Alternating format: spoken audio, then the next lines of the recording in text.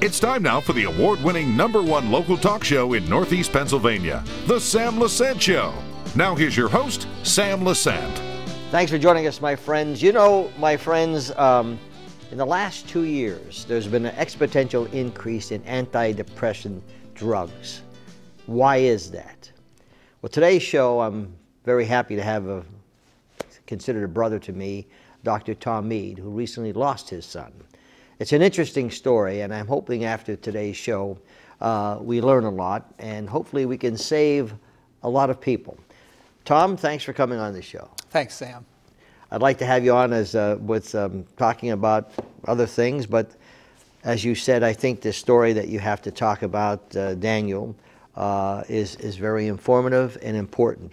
So why don't we talk about, you know, I just mentioned in the last 2 years there's been an increase in antidepressants. The real explosion in antidepressants started a couple decades ago, and it was really with some of the newer medications that came out, because some of the historic medications, they had a lot of side effects. Let's say in the early 80s. In the late 80s, a new brand of anti-inflammatories came out called SSRIs, selective serotonin uptake inhibitors. And from a pharmaceutical standpoint, it was an awesome development because it looked like after early approval of the drugs, it was very successful in treating some of the psychiatric diagnoses, especially anxiety and depression. The problem is that these drugs were basically approved for very short-term use. You know, the original studies, they were only approved for short-term episodic treatment of things like depression. For 2 months, a lot of the early studies, people didn't realize that. And very few studies studied these medication, you know, for over 6 or 9 months. But what happened is they made people feel so good, they said, why should I stop this? And then it almost started this long-term experiment where people were on these for years and even decades. And only now, several decades later, are we seeing the very negative effect of the long-term use of antidepressants that we didn't see early on. And namely, for many people, it's very difficult to get off these medications once they start. And many people have severe side effects and even withdrawal. So they didn't know that early on. And so sometimes what looks like a wonderful advance in medicine turns out to have a dark side, but it's not known for several decades. The story about Daniel, why you're here today, and hopefully that at the end of the show we could help people who are going through this terrible thing.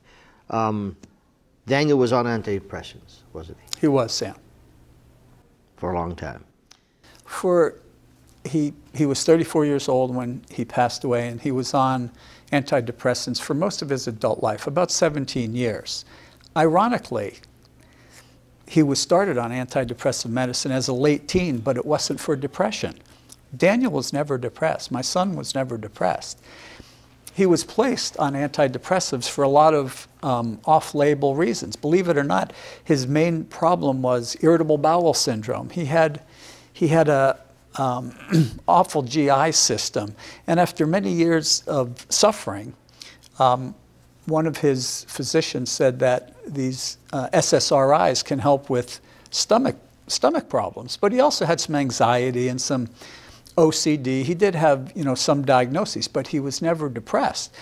And so for him, and he even admits that it was a wonderful option for him. The problem is he was on it for a long time. And after a while, he experienced many of the side effects that young people experience. The two most common ones that a lot of young people, but any people, really don't like are weight gain and sexual side effects. So all of a sudden, you know, his stomach feels better, his anxiety is lower, his OCD is lower, but he says, geez, I feel great, but I have these side effects. You don't have the sexual desires, and all of a sudden you put on weight. And then several, you know, times over the years he tried to stop, but after a short period of time he developed severe withdrawal symptoms and had to go back on the medications. And this is a downward spiral that happened to a lot of people. So you try to stop and you get the side effects, and then you go back on the medication and the psychiatrist put you on higher and higher doses. And really that's what happened to Daniel over the years. Were you monitoring this, or what was going on in his life? Well, this is the sad state. Let me tell you the sad state of, I think, mental health in this country, because I think there's a lot of issues. You know, in some ways, I do feel sorry for the mental health professionals and the psychiatrists. They're very busy. They're overwhelmed. There's not enough psychiatrists. And basically, they have a very short amount of time when patients come in. You know, they have 5, 10, 15 minutes, they make a diagnosis and they write a prescription. And that seems to be the, you know, the mainstay of psychiatric treatment. And they've sort of relegated the therapy to therapists, psychotherapists. And so, you know, they are relegated in America to basically making quick diagnosis and writing prescriptions. And a lot of these prescriptions for anxiety, for panic, for depression have very significant and severe potential side effects in a lot of people. They're a miracle for some people, you know, for their controlling of their symptoms.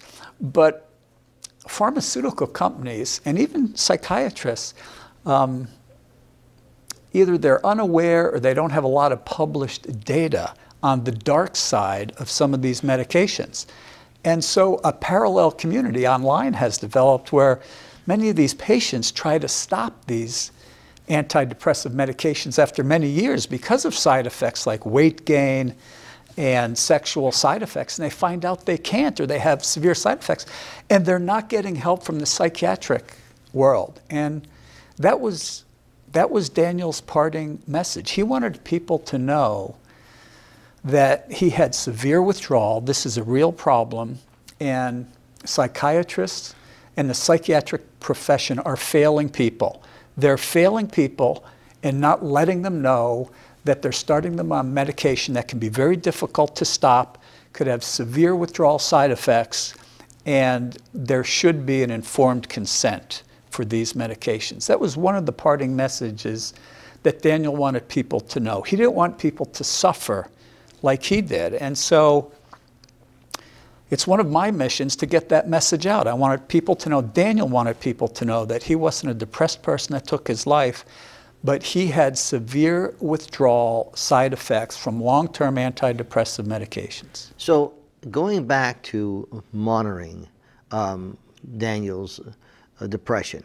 All right, now he stopped his medicine, right? He stopped. So over 17 years, 3 or 4 times he tried to stop his medication. Just like that? Well, he would take drug vacations, but he was very, very compliant. He was a rule follower. He never did anything without discussing it with his psychiatrists. And so the problem was he really didn't get much direction or surveillance, as you said, from the psychiatrist when he wanted to stop. So we know now, I know now after doing a lot of research, that in the lay public, Sam, in the lay public, not the medical journals, there's almost more information from patients out there online that says the worst thing you can do is stop these medications quickly. 50% of the people will have withdrawal effects. Some of them can never get off these medications. And so I look at it in some ways like you make a deal with the devil. You make a deal with the devil. All of a sudden, you start this medication and you feel wonderful. It stops your symptoms, but nobody tells you that if you're on these for a longer period of time or you're on a high enough dose, that not everybody, but a high percent of people, somewhere estimated around 50% of people, can have withdrawal effects. 50% of those are severe, and a small percent of those can never get off the medication. Well, when you're looking at prescription, you know, you're depending on the doctor, whomever that doctor is, to know what your condition is. And I know a few people that have, you know, they're up and down, okay? They're doing fine, and all of a sudden they're down, okay, and then they go to a psychiatrist, and a different one changes the medicine to this, and it's always that. So what do you do? I mean, like, what is a person to do? Sam, it's a good question. Psychiatrists in this country are in the business of writing prescriptions. They're not in the business of stopping medications. And there are no guidelines in the psychiatric literature on how to stop this.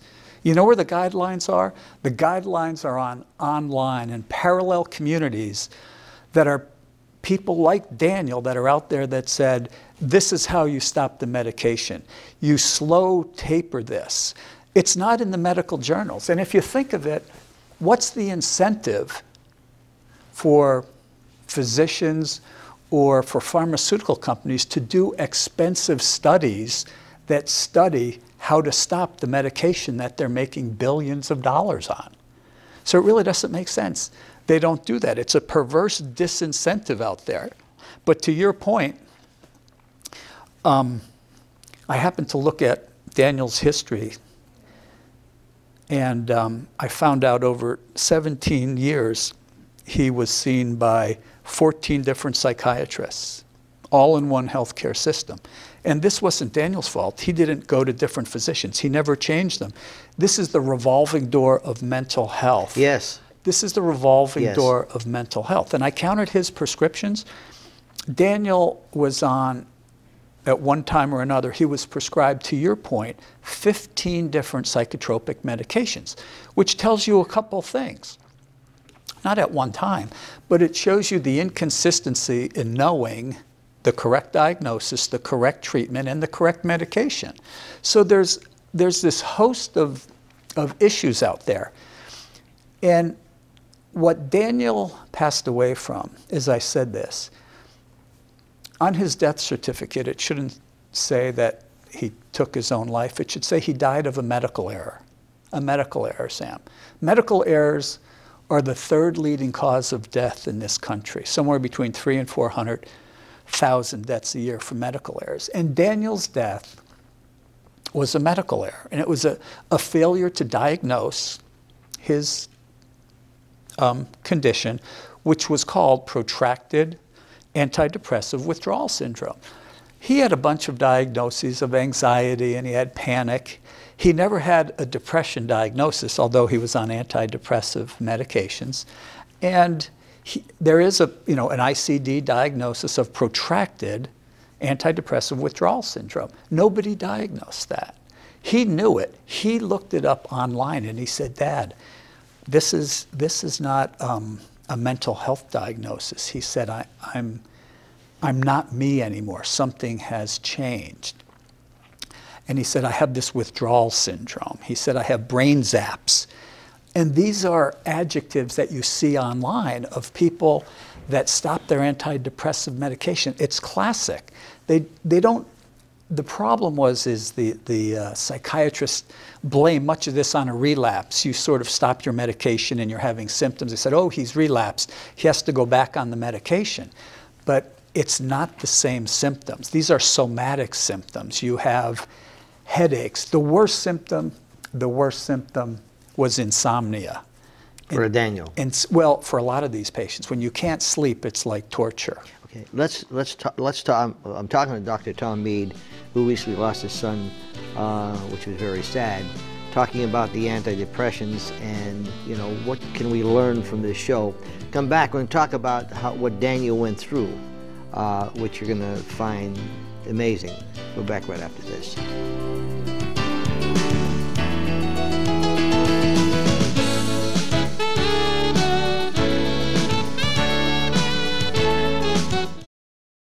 Welcome back to the Sam Lesante Show, folks. And remember, I want to tell you that I really appreciate the fact that those people who participated in our scientific poll with Susquehanna Polling and Research, the #1 polling research in the state of Pennsylvania, making this show, the Sam Lesante Show, the #1 talk show in northeastern Pennsylvania. My guest today is Dr. Thomas Meade, and of course his show has been #1 for many, many years. But he's not here to talk about shows. Here to talk about his son. We lost his son this year. And we were talking about the antidepressant medicines, etc. Now, Daniel was there for 17 years. Now, what happened in the last couple of months that it just was just too much for Daniel? So about, let's say, maybe it was a year ago, Daniel decided, again, for the fourth time in his life, he was feeling great. Daniel was a very, very smart man. He was a financial analyst for New York Times, had a great job, and his symptoms of irritable bowel were under control. You know, his anxiety was under control. But again, as I said, you make a deal with the devil. So all of a sudden now, the side effects of these medications that you're on for years. And Daniel at one time gained 80 or 90 pounds on some of the medications that they put him on. And so he was, you know, he was always a thin man, and it just weighs on you, no pun intended. So he put weight on, and then a very common side effect is you lose all sexual desires on these medications. And so all of a sudden you say, wow, you know, can I get off this or taper it down? And you get very little help from the medical profession. Because what they usually do is they treat one side effect with another drug. And they say, oh, you could take drugs if you don't have a, you know, sexual desire. And Daniel said, I want to try to get off this. Every time he's tried to get off it, he had to go back on. Well, if you're on them long enough, a small percent of people like Daniel, you get off the medications without help. In review of Daniel's history, he basically stopped it acutely with the knowledge of his psychiatrist, but as I know now and look at the literature, it's really significantly poor advice to allow a patient like Daniel to stop the medication and not taper it slowly. And even the guidelines in the psychiatric world traditionally say if you're going to stop it over 4 weeks. In the lay literature, where it's more accurate, you have to stop this over months and even years, and you have to taper it slowly. So the problem with Daniel is once he stopped it, 4 or 5 weeks later, his symptoms returned, and he was dismissed by his psychiatrist. They said, call me as needed, instead of monitoring closely. Then when he called, he had difficulty getting in. They canceled the appointment, and he was in this downward spiral. He could get no help. And after a while, a small percent of people can't get back on the medications. So one would say, just start your medications. Well, you can't. Your neural system has changed, Sam. Some of the neural receptors in your body have changed. And this is why this is like a 20 or 30 year experiment in the psychiatric world, where you put people on antidepressives. When your body has been on them for that long, your central nervous system changes. What does SSRI stand for? Selective serotonin reuptake inhibitor. It doesn't target depression. It targets your neurotransmitters, which actually function to monitor and control everything in your brain and your body. And you've been playing with these with high doses of blockers. Well, all of a sudden, those receptors and those blockers are not created anymore. You have a genetic change, and you can't get back on the medication. That's what happened to Daniel. So he was stuck in Never Never Land. So he was in withdrawal, and he couldn't get back on the medication. And the somatic symptoms were terrible. The worst, as we talked about, was insomnia. He couldn't sleep. If you want to torture prisoners in another country, you keep them up all night. There's almost nothing worse than sleep deprivation. So every night when I would go to bed and sleep, Daniel would go to bed, and he would be in a torture chamber. Oh my God. He couldn't sleep. And then you're inundated by dark thoughts. And so these dark thoughts continue. Now you can't eat. He has headaches, and you get these brain zaps. If you look up brain zaps, it's a classic symptom of withdrawal. And so psychiatrists, if they read the lay literature and not the medical literature, it was an easy diagnosis. So once you are in this protracted withdrawal, at least you could treat the appropriate diagnosis. But they were treating him just like it was a relapse of some of his other symptoms, which it wasn't. And then your affect changes. your whole you can't feel emotions. He was constantly in pain.